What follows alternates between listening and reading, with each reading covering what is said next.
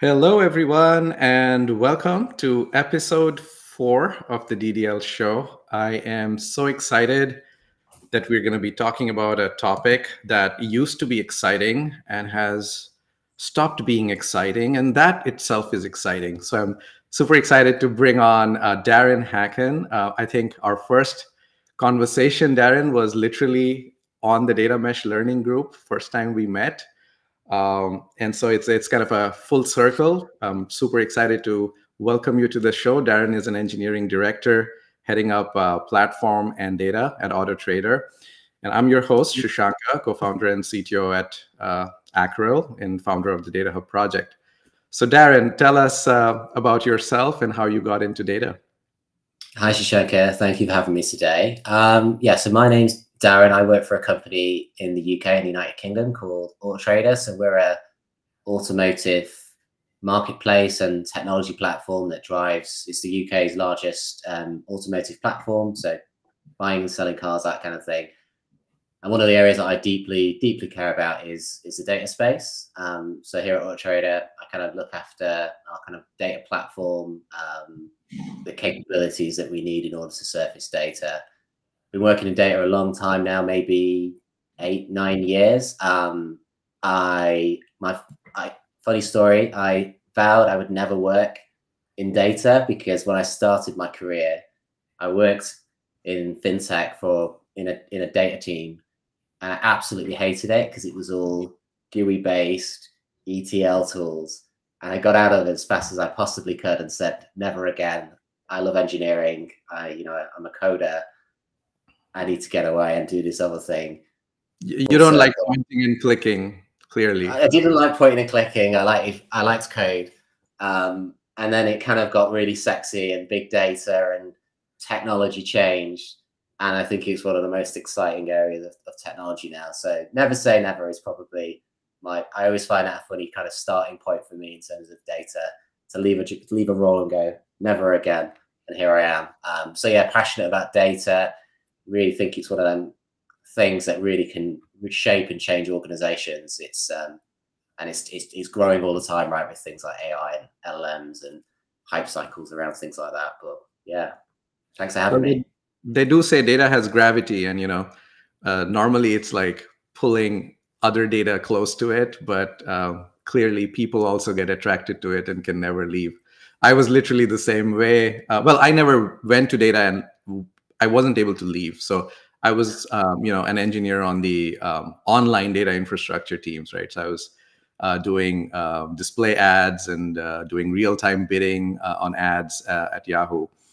And then I was offered the chance of a lifetime to go rebuild LinkedIn's data infrastructure. And I didn't actually know what data meant at that point. I was scared of databases, honestly, because, it's hard to build something that's supposed to be a source of truth. Like, wait, you're responsible for actually making sure the write actually made it to disk and it actually got flushed and was replicated 3 times so that no one loses an update. Well, that seems like a hard problem. So, that was my mission impossible that I went to LinkedIn for, and I never left. I've just been in data this whole time. So can totally relate.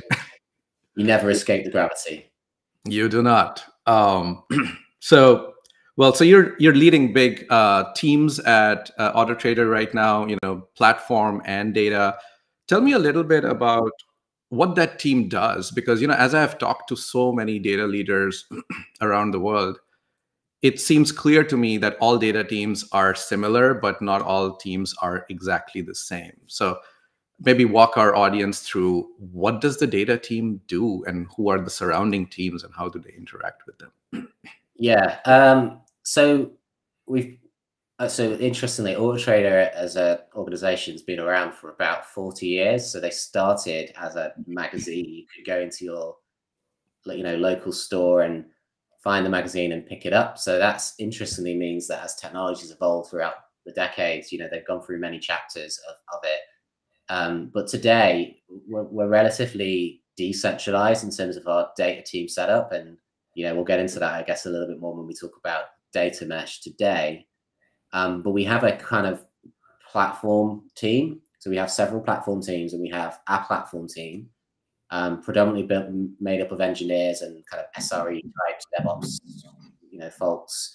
And they build what we call our data platform. And that is the kind of product name, I guess, for the bundling of technology, which would help drive data capabilities across the organization. That might be building data products, which we can get into later. It could be metadata management, how to create security policies with data. But crucially, their play is about building capabilities that let other people use these capabilities and build technology. And other than that, we try to keep data teams closer to the domain of an area or a problem.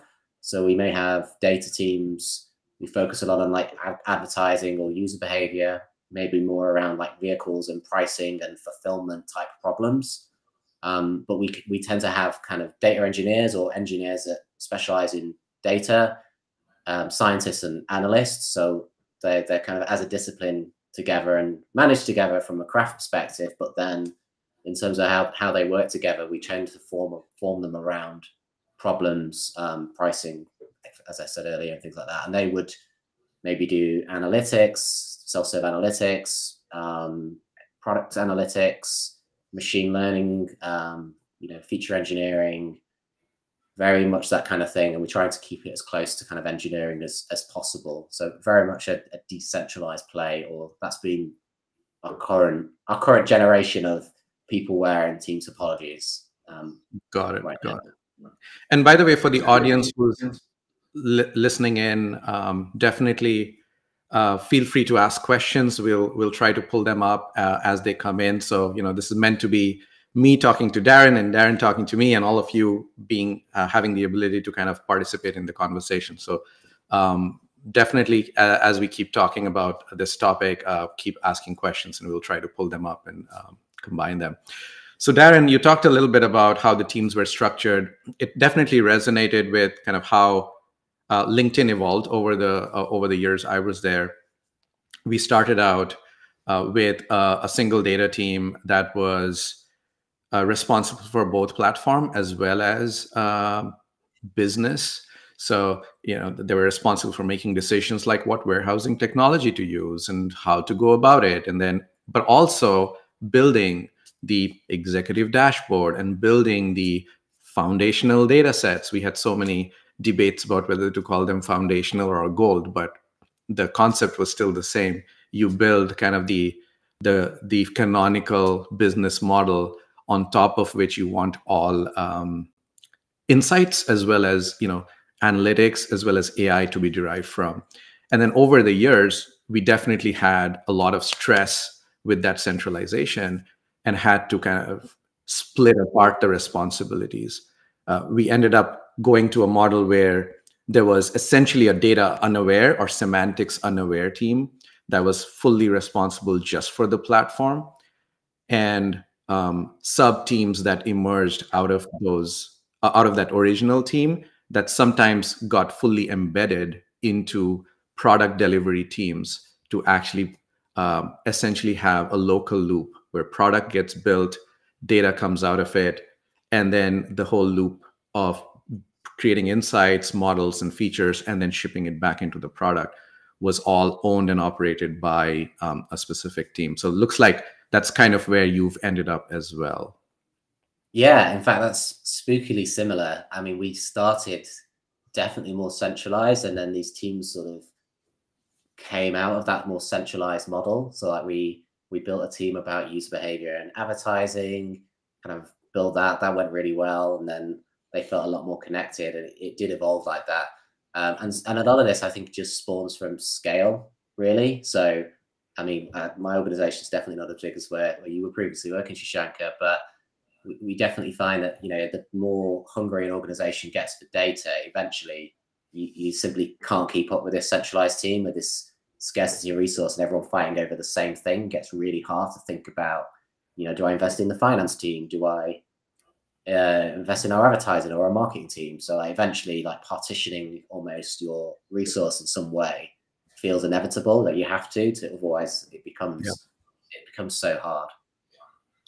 Cool. So let's talk about the topic of the day. Yeah. What does data mesh mean to you then? now that we've kind of understood how the teams have evolved and what your teams are doing day to day? Yeah, and I think it's a really good point that we started around teams and culture, actually, because that is really what I think the heart of what data mesh is. So I used to work for ThoughtWorks, where Zhamak, who also kind of came up with the data mesh thing, kind of came from. And I wasn't working at the time, but I remember reading it.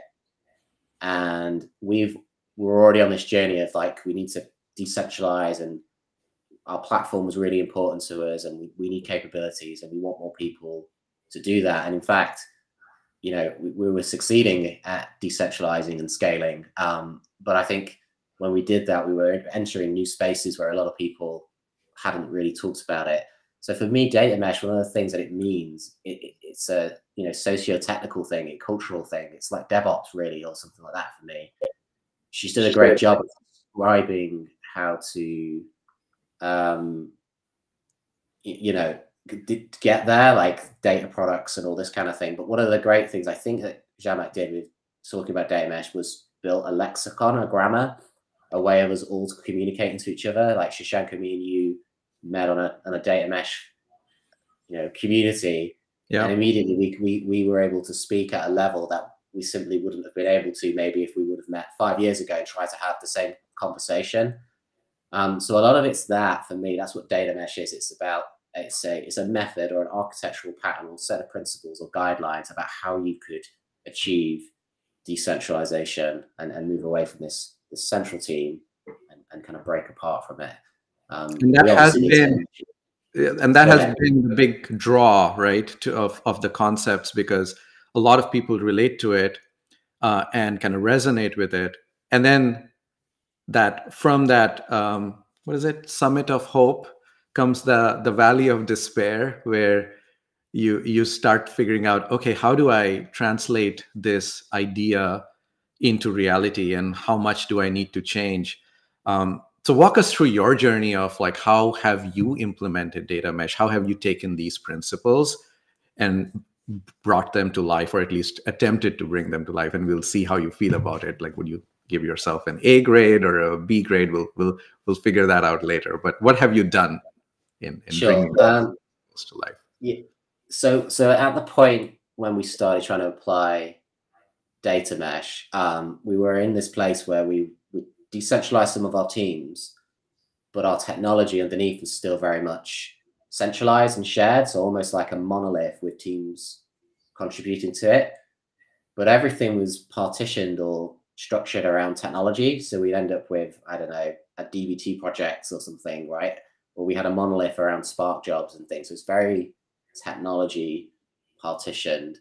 And then when we started looking at data mesh, we were really excited because one of the big things that we took out of it was this term data product. And we're like, great, we've now found this language to describe how we were going to try and break things down. Like before that, we were trying to break lots of data down into chunks of data, but we just couldn't think of like the wording gave us a lot more power to start communicating.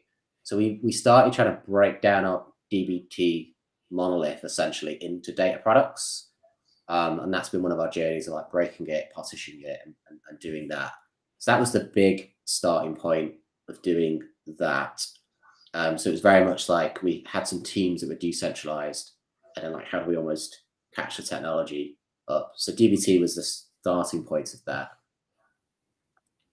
So you went from a monolithic repo where all of your transformation logic was being hosted to chopping it up and splitting it up across multiple different teams. Great. So once you did that, what did you then find?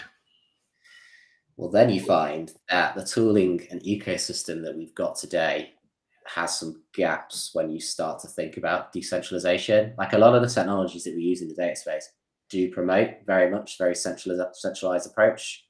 Like I think it's becoming a little bit less popular, but you know, Airflow, it'd be like one Airflow for your whole organization.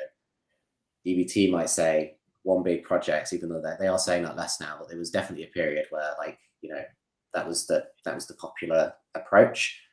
So you break things apart, and now you've got gaps between data products where you've got DBT and DBT, and now you've got gaps. And that's where you really start to realize that there are other requirements that start to come in that you need. And two big ones that felt obvious for us were around data governance, metadata, kind of knowing more about these data products at a meta level, observability, and how you define that, and also how you start creating security policies between them. So it's the classic thing of when organizations move to microservices, like all of a sudden, like monitoring between things breaking in the infrastructure level between the network protocol starts to happen.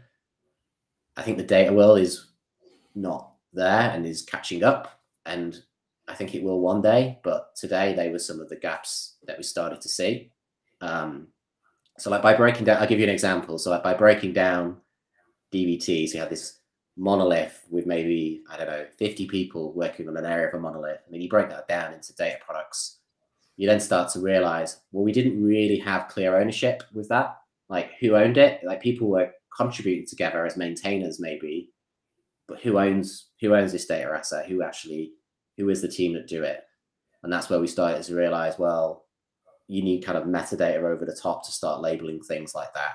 Or we also had this other symptom coming out where, because we had all of our code in one place, it was very easy for like team A and team B to use data between each other and not really realize and start creating dependencies. So then we were almost trying to start using metadata to say, well, who should be allowed to use my data product? And that stuff starts to get teased out. So cross team discoverability, cross team lineage, and visibility, and some sort of understandability and governance and observability across started to become an important need for you. Yeah, exactly. Like if you're an analyst or a scientist, when it was all in one monolith, they essentially just opened the browse, expand, and try to find data they were looking for. And then when we break things out more into data products and you've not got that kind of ability, we started to see people kind of move into Slack and looking for tribal knowledge and being like, hey, does anyone know where I can find this data product? I used to see it in the monolith somewhere. Where is it now? Who owns it? And things like that. So this is where like discoverability, lineage became even more critical. Who was the owner? Should this person change this code, or should it be only the owner? That kind of thing. And these were really positive things for us actually. But when it was one monolith, we couldn't really see that we were kind of missing some of these quality components, I guess, to data management. Mm-hmm, mm-hmm. So what did you end up using for that to solve that problem? So initially, we started really simple, and what we did is we used there's like a meta block in DBT, and we started to define metadata at that level, and then we started building kind of CLIs or tooling around it in our build processes to grab that metadata and make decisions, and that sort of gave us the confidence, the confirmation, right, that this hypothesis we had that metadata was going to, like a metadata aware environment was going to help drive a lot of automation, a lot of data management decisions, right, through systems, not through humans. And then we ended up moving to DataHub, to Acryl, and using that as the product to start collecting metadata and like building this kind of connections between data products and treating that as a first-class citizen. Now, you started the conversation talking about not liking point-and-click experiences and not liking, being in the UI too much if you could avoid it. So how have you tried to apply those same principles in how you've implemented data mesh? Like, are your data owners and data producers and consumers kind of going into Acryl and typing out a ton of documentation or annotating data sets, or like how are they bridging these two worlds between the product experience and the DBT meta YAML? Yeah, I wish we'd fully solved this. I mean, our preference is always to try and do as much in version control as possible. So like one of the big initial challenges we had that has made this journey feel frankly quite slow. There's no tooling that exists to create a data product that I'm aware of, or if it is, it's hot off the press. So we're heavy users of Kubernetes. That's how we manage a lot of our services. And for those on today that don't know much about Kubernetes, one of the great things that it has is almost like a resource manifest, or it's got a database underneath it where if I want to create a resource in the cloud, I can create this resource and it is like a YAML definition, and I can do that. So what we started to do was define definitions for data products, create them as resources and store them in Kubernetes. And Kubernetes is very nice because it also has like events. So it can send events when new resources are created and when they're updated and all that kind of thing. So we've gone to this place where we've provisioned data products and then we've automated creating them. So again, that's very kind of data products as code, I guess. And we try to do the same for as much as we can with tools like metadata systems and other things. And that's mostly to have that governance of the metadata. So like the to be active with the metadata and to automate things with it. So you've essentially used Kubernetes as your control plane for data. And anytime any changes happen, you've got your operators kind of publishing metadata as events that comes into Acryl, and that's why everything stays fresh and live. I think that's essentially how we've implemented it. So and then we use DataHub as like a broader view. So like you've almost got like the infrastructure view in Kubernetes, and then the data product view is almost wrapped around that, and we use DataHub for that to kind of fully complete the picture. So if I'm a product manager or somebody like that, they would gravitate more towards the view in DataHub. My data platform team probably gravitate more into the kind of Kubernetes world because they're looking at, like BigQuery provisioning, Snowflake provisioning, object storage, service accounts, that kind of thing. Right. So you fully embraced kind of this shift left philosophy of defining data, metadata, all of these things as code, checking them in, versioning them. And I guess you're waiting for the promised land where this and the product experience kind of bidirectionally work with each other and are able to, stay in sync, and you can kind of live between the two worlds without losing context. Yeah, and I think that's one of the big challenges with data mesh today is just, I guess it's like the cost still is very high to apply these principles. But you don't need to apply them all in one go. Like, I mean, we've been kind of progressing towards this as a kind of journey. But I really still hope that we will start to see more emerging technology. It's just really hard because, like, as I kind of said, before we moved into a data mesh world, every technology almost is they own one piece of the stack. So you have one company that just owns scheduling, Airflow, one company that owns transformation, for example. And it's really hard because you kind of need to pivot that round and have somebody just say, we'll let you define data products, and they're going to span multiple technologies. That's a hard problem, but it doesn't feel unsolvable. I mean, we did it, right, internally. Other companies are doing this. It must be possible. And even, I mean, I feel promised today that things like DataHub exist and we have far better observability tools.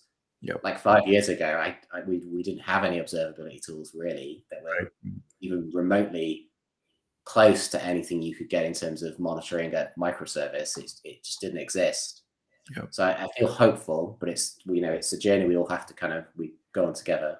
Definitely a journey. I mean, we started out with, DataHub, the project started out first with saying, let's just bring visibility. Let there be light, I guess, is how we started out with. Like, let's actually shine a light on all the corners of your data stack. And right now, we're just talking DBT, right? But in general, we talk DBT and upstream and further upstream. In fact, when we look at our telemetry and we look at what are the things that people are connecting DataHub up to, guess what is the number one source that people connect it to? Postgres. So Postgres is still winning and is still dominant because a lot of data lives on Postgres. And so, that width and breadth is kind of the central piece that we went after, making sure visibility was kind of prioritized. And now we're starting to see stories where people are using it for definitional data. Checkout.com, for example, has done data products, and they define them and register them on DataHub. And on the back of the chain stream, once you have a data product registered, they're starting to provision stuff in the back. Like they're starting to provide access or even set up those tables. So I think we're starting to see that next step that you were alluding to happen even in our community. So we've talked a lot about kind of things you did, the technologies you used. Let's talk about the things that didn't work, the things you haven't yet implemented. So I think one of the hardest things that's come from data mesh is the architectural strain that it can put on an organization. So like we've decentralized, and now we have like data teams focused on domains and other things, and that goes well. But it also it's much harder to encode at a platform level what good looks like for architecture around software, and even more so for data products. Like, what do you name a data product? Like people with when people did data warehousing and they had facts and dimensions, there are books and books and books telling you recommended practices about how to name tables based on certain characteristics of the table. I'm yet to find like if I think about my background in building APIs, you'd have like different design patterns for them and all that. Like we're still lacking that. So we spend a lot of time trying to think about like, what do we call this? Is it performance data? Is it metrics? Is it like, what are these words that we should use? But then also trying to encode design patterns in them, because when you've got smaller units of data, like the design patterns that you would create for them is kind of different if it was one humongous thing that you want to apply these to. So that's been really difficult. And then I think not having that centralized team, it's much harder to keep the sort of the quality of the practice as high when it's decentralized. It just takes a lot of work in a way that you wouldn't need in a centralized team. And we also see this other scenario where if a data team's closer to the product team and they're also very skilled at engineering, they might say, oh, well, maybe we could stop doing that data work and they could do some more product work, for example. So you get like stresses like that where, you've kind of decentralized and generalized more. And that tension now is sometimes you want specialized and you want to hold on to that.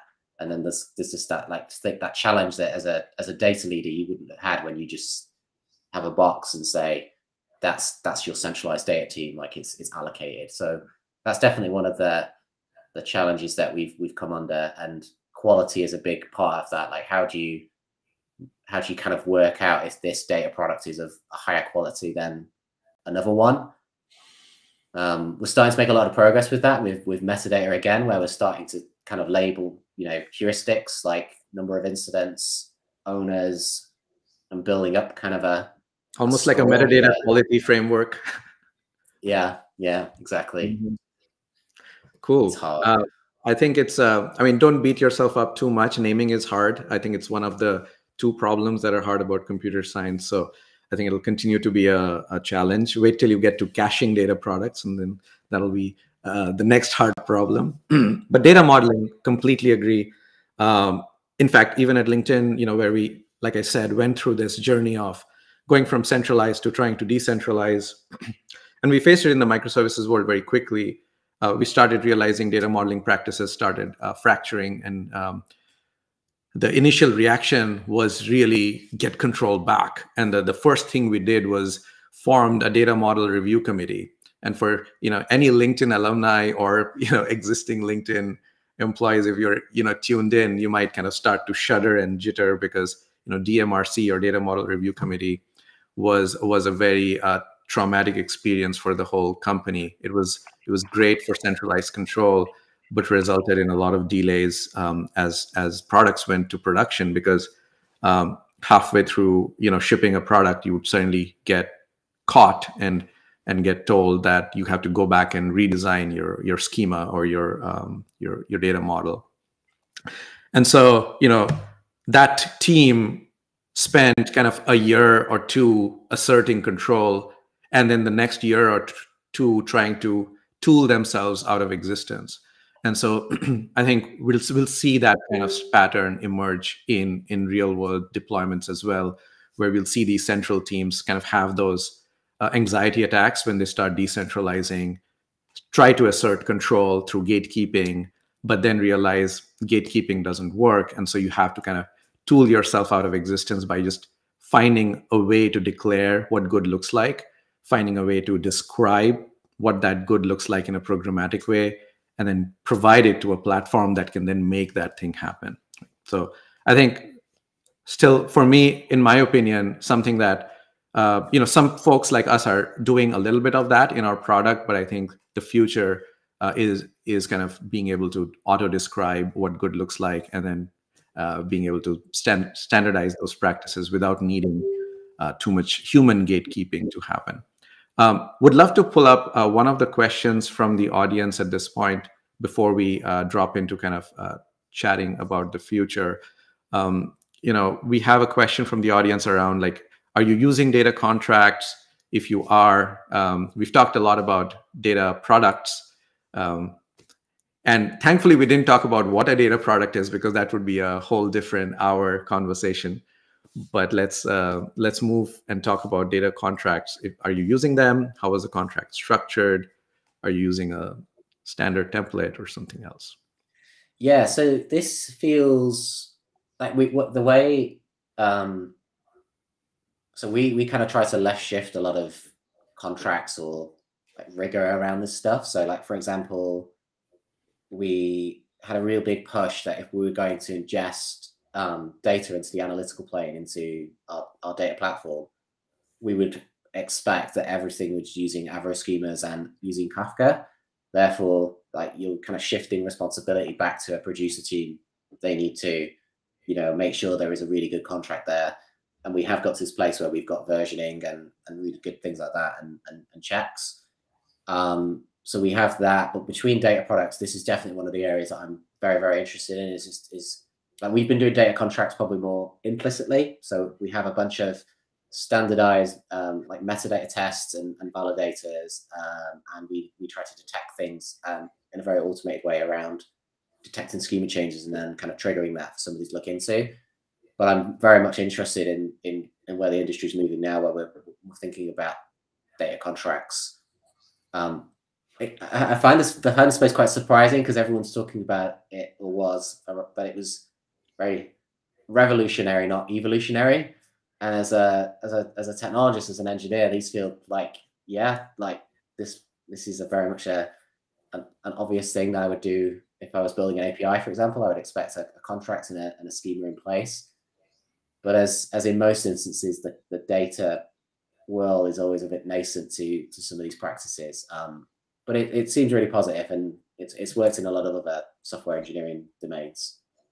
I think there's definitely a bunch of so thanks for that response. I think there's definitely a lot of sociological processes that happen in the data world where we get attracted to a new concept, a new term. We all rally around it. We try to make that a reality. And then, in a couple of years, disillusionment starts setting in, because hard problems continue to stay hard. And then often a new term emerges. And then we all rally around that. The hard problems, I think, around data quality, data governance, metadata management, they have continued to stay hard and challenging. And I think at different points in the evolution of the data industry, we've kind of picked up different phrases as the rallying cry to go and do something about it. So in fact, I think about data mesh as an example of something like that. I think about data contracts as something similar to that. So, Gartner, I think earlier this week or maybe last week, published an update saying data mesh is now dead, or it's about to disappear. We're no longer tracking it, or something like that. So what is your advice for others that are thinking of either starting, continuing, or abandoning their data mesh strategies? Yeah, I mean, I can't tell if this is just, a marketing cycle around you know, like I'm expecting the articles of data mesh is dead, long live data mesh next, and the classic tropes. I mean, I think Ryan Jolly actually did a quick right, video it's been about done. it last week or this week. Yeah, so it's Right. I think modern data stack is dead, so that's the new marketing cycle, and Long then the live the data mesh context. is either dead or about to be dead. So that's the other conversation doing the rounds. But anyways, what do you think? Well, I think that throughout all of my career as a technologist, as an engineer, we go. Organizations have a level of centralization or decentralization around technology. Period. So to me, data mesh was all about this idea that particular organizations don't want to be centralized. It becomes too much of a constraint for them to succeed with data, which isn't for everybody. Like I wouldn't recommend, an organization of 5 people, like a startup, should go all in on data mesh. I think it comes with a particular amount of size, right, and need. You kind of outgrow the central team, just like most of the technology problems come with scale. So to me, data mesh is all about giving us that language and a set of principles and values about how to succeed at decentralization. Maybe they all aren't right. Maybe some are good and some aren't quite as good, or they can't really quite get there because technology isn't ready today. And it may be ready in 3 years, 5 years, or maybe it never will. But I can't imagine a world where there isn't a reasonable number of sized organizations that need to be more decentralized with how they work with data. So I kind of don't worry if it wins or dies, I suppose, on some level because of that. The bit which I do really hope succeeds is that the technology gets there and rises to the occasion to make it easier.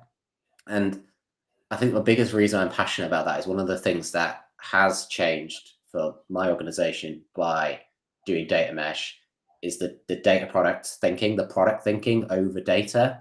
Like when we went and built some of our data products, you kind of how to describe this, like sometimes like data is so fine grained, it's like grains of sand, on the beach, and you can't see, like, I could build a castle right out of this or anything. So like when we started to like group data and do that and catalog and structure things, you go, actually we could go further here. Like as an example, we get lots of observations about car sales and other things. And then we sort of realized when we could see the shape of that actually we could go further and we could start to bring more like confidence intervals on sales and look ahead and do forecasting. And we could always do that. The data was there to always do that. By having shapes around data products, that was the exciting thing. So I think to kind of conclude that, I think if it wins or succeeds, I think it's about if any of that lives on, and I think it should for any organization. That's the key thing. So if data mesh falls out of popularity, I imagine there'll just be another architectural blueprint about how to do decentralization, because I can't see that going away in every company around the world. So long live data mesh principles. Yeah. Sure. Okay. Great. So on that note, you've got the wind behind your back. You've done data as code, metadata as code, shift left. You're kind of doing control plane for data from what it seems like with with Kubernetes as your provider layer. What are you excited for about the future? Is it continuing this decentralization game and kind of making self-serve data and then high quality data across teams a reality, or is it AI, or is it like what does the future look like for your teams? Well, I think everybody is excited about LLMs, aren't they? So isn't that a given? I think for data mesh and data products, I think although we've made a lot of progress, there's just so much to do. Like we run a lot of our operational services, our microservices, our APIs, and our operational systems on Kubernetes, and we have applied a lot of these same principles that we're applying to the data world today operationally. And it's completely transformed how our organization operates, how we deploy services, just how mature we are as a technology business. And I just see such an obvious road to keep going that way with data mesh and increase our profits, increase our time to market find better and more engaging ways of using our data, shorten cycles around how we do an ML product and go to market. So that's probably one of the largest areas that excites me with data mesh. It's the possibilities of what we get more out of our data. Where we're seeing this happen a lot today is probably now starting to show up in more of our business areas. So like more emphasis on, say, marketing, more emphasis on customer experience, like how we bring data into these spaces more. And by unbundling from a central team and building data teams and data products around them, we're starting to unlock a lot more things with them than we would have done when we had that kind of centralized team with everybody fighting over it. So that's what excites me, and possibly LLMs, depending on if it's a bubble or not, depending on how you view that, I guess. In fact, a couple of episodes ago, I was chatting with Hema, who's heading up Kumo.ai, and we were talking about the needs of AI. And guess what? Metadata is one of the biggest things that AI teams need to do a couple of things well. One is reproducibility and understandability and explainability, and the second thing is actually prompt engineering and real. Yeah. For RAG architecture and stuff like that. So it's actually kind of interesting how the worlds of metadata and AI are also kind of coming together around the same time. With respect to data mesh, I definitely feel like the tooling, like you said, coming together is kind of a theme. I'm excited even within our existing community and customer base. We're seeing a lot more cases where our customers are talking about data products. They're actually using data products in the catalog for real, not just asking about it. So we've gone from the stage where people would just be interested because we had data products, like DataHub had data products like maybe a year ago at this point. We've gone from seeing people just asking about data products to actually having them and using them and asking more. So, data product lineage, input output ports, all of these things that we've promised to the community are actually going to come out this year. I'm really excited to see what folks do with it. And the same thing with data contracts. We've kind of had it in the product for a while, but we're starting to see people really want to connect these two together and to see them stitched together. Last town hall, we had a gentleman, Stefan, from KPN, actually talk about a full-on data product spec that he's working on and developing on top of DataHub. So it's pretty exciting to see, kind of despite the overall hype cycle around the term data mesh kind of going down, definitely seeing a lot of the practical implementations coming to life. And I think what you said about human comprehension being a hard problem, and so the more and more data we generate and create as industries, as companies, the need to simplify and communicate using simpler terminology, simpler, more coalesced objects that we can all rally around and govern has definitely been an advantage that we've all gained. A relational person would be like, well, that's what schemas in databases are supposed to be. And they're probably right. But I think as we've split apart databases and kind of fractured the world into GraphQL schemas and OpenAPI schemas and Kafka topics and S3 buckets and a bunch of Snowflake tables, I think needing that logical layer on top has kind of definitely come back in. And it is showing promise. And I think I'm excited for the future of trying to stay polyglot and impl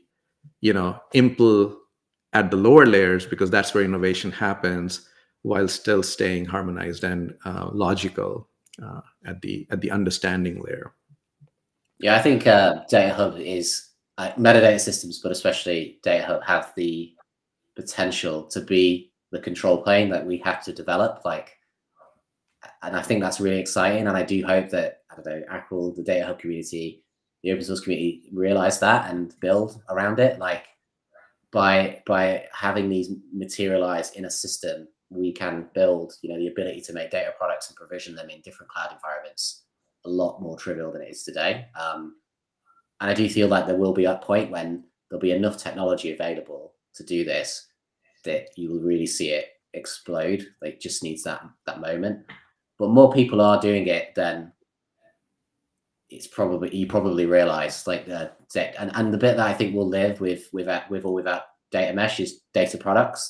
This idea of encapsulating some of your data and describing it as a system.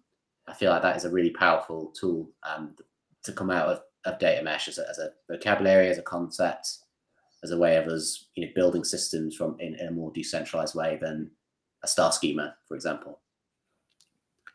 Well, it's been a pleasure having you on the show, Darren, and it's been such a great chat. I almost didn't keep track of time. We went a good 15 minutes over, but hopefully the audience had a good time listening. And thanks for your questions. We'll see you on the internet, as they say. It's been a pleasure talking to you, Darren, and it's been a pleasure collaborating with you over the years as well. So looking forward to building great things together. Thanks for having me, Shirshanka, and thanks to everybody that joined and listened and the questions that we got. Thank you very much.